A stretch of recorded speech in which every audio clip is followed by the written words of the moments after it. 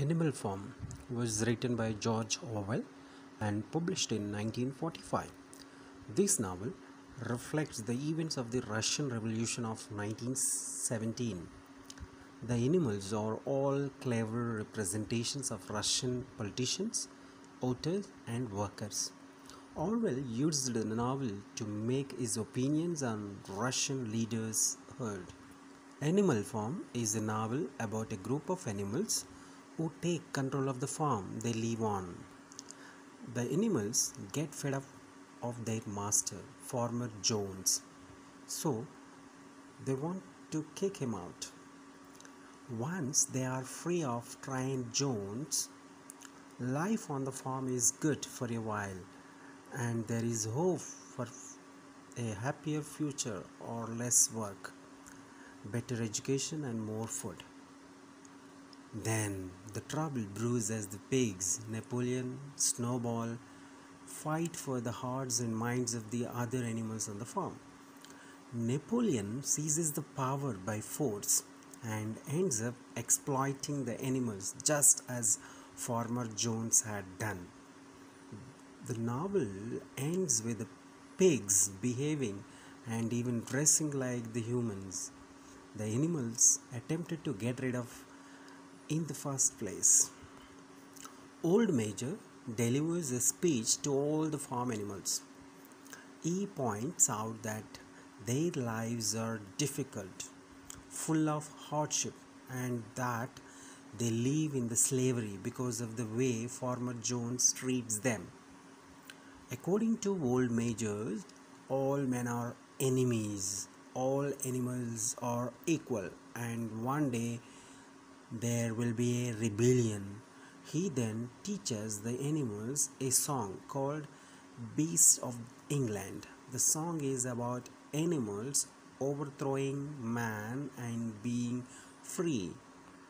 Old Major dies 3 nights later, and 3 pigs, Snowball, Napoleon, and Squealer, take Old Major's teaching and turn it into a way of thinking called animalism. The rebellion comes when Mr. Jones forgets to feed the animals, and a fed up cow pushes her way into the store shed to look for food. The rest of the animals go into the help themselves, and Mr. Jones and his men try to get the animals back in line, but the animals chase them off the farm. It belongs to animals now. The animals rejoice in the victory. They change the name of the farm to Animal Farm and decide on 7 commandments to live by that focus on animal equality and avoiding behaving like Jones. The animals are happy, they work well together and more efficiently than Mr. Jones ever did.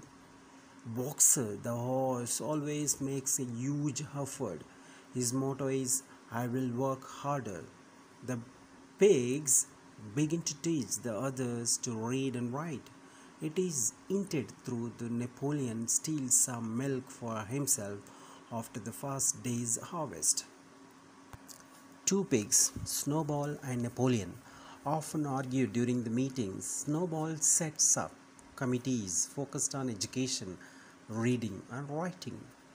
He reduces animalism to one idea for the simpler animals: 4 legs good, 2 legs bad, and the sheep regularly chanted. Napoleon, however, thinks educating the old animals is a waste of time.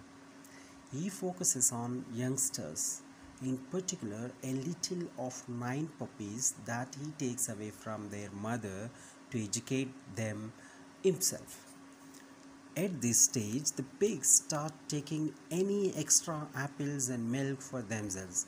Some animals complain, but Squealer pursues them that if the pigs don't get the extra food they need, Jones might return. This is enough to make the other animals agree with him. The inequality between the pigs and others begin here. Jones and his men try to retake the farm, but the animals fight against the invasion. The fight becomes known as the Battle of the Cowshed. Awards are given for bravery to Snowball and Boxer. Snowball suggests building a windmill. Napoleon thinks they should spend their time building up food stores instead. As the animals are about to vote on the matter, Napoleon calls his dogs into the barn. They are now fully grown and they chase Snowball away. Supplies and food run short, and the pigs start trading with the humans. They move into the farmhouse, sleep in beds, and get up an hour later than the other animals. An incident occurs with some hens who protest against unfair treatment and refuse to hand their eggs over. Napoleon stops their food, and 9 of them die as a result. After this, Napoleon holds show trials where any animal that had spoken against him has to publicly confess their crimes and is then killed.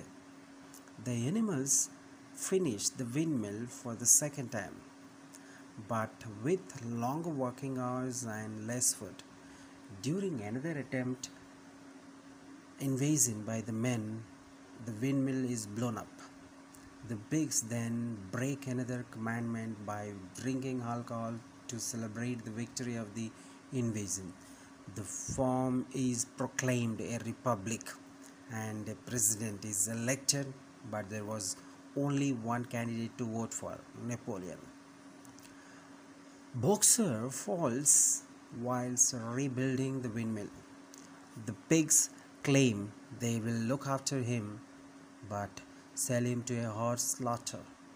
Squealer lies to the other animals, telling them that the Napoleon ensured that Boxer got the best treatment possible. The pigs use the money from the sale of Boxer to buy whiskey.